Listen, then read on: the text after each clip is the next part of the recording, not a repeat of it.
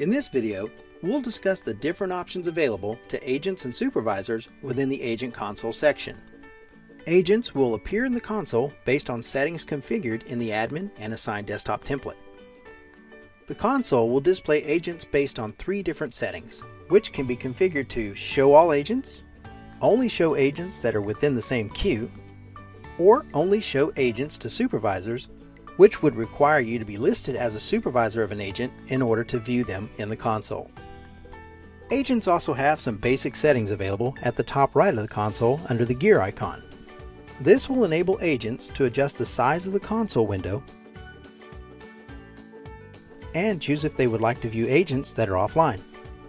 We are also able to see how many agents are currently visible and the total number of agents that will show if we selected to view offline agents. The agent tiles that appear in the console will provide some basic details and call control. Starting at the top of the tile, we'll see the agent's name, ID or extension, current status, and how long they've been in the current status. The color of the tile and the status will update based on the agent's activity.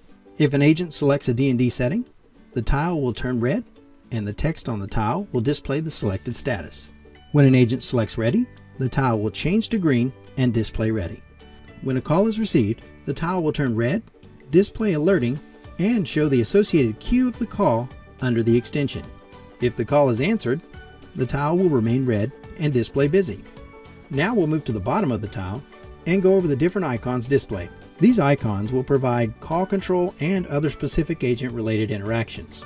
Standard agents and supervisors will have similar icons on their tiles, but supervisors will typically have 4 additional icons, which we'll cover in more detail later in this video. For now, we'll start by discussing the common icons available to a standard agent and supervisor.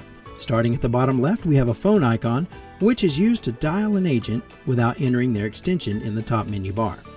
Next to the phone icon, we have a speech bubble, which is used to chat directly with the agent. The double right arrows are used to perform blind or unsupervised transfers to an agent. Now let's have a look at a supervisor's tile and discuss the 4 additional icons typically assigned. As seen here, we now have listen, whisper, barge, and take icons available. So let's discuss the new functionality each of our new icons provide. The listen icon, which looks like a pair of headphones, will let us listen to an agent's conversation. The whisper icon, which looks like a microphone, will let us coach or speak to an agent while they are currently on the line with a customer.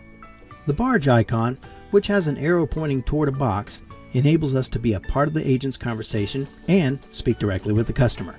The take icon, which looks like an up arrow with a horizontal bar under it, will enable us to take over an agent's call. The agent will be removed from the call when the icon is selected.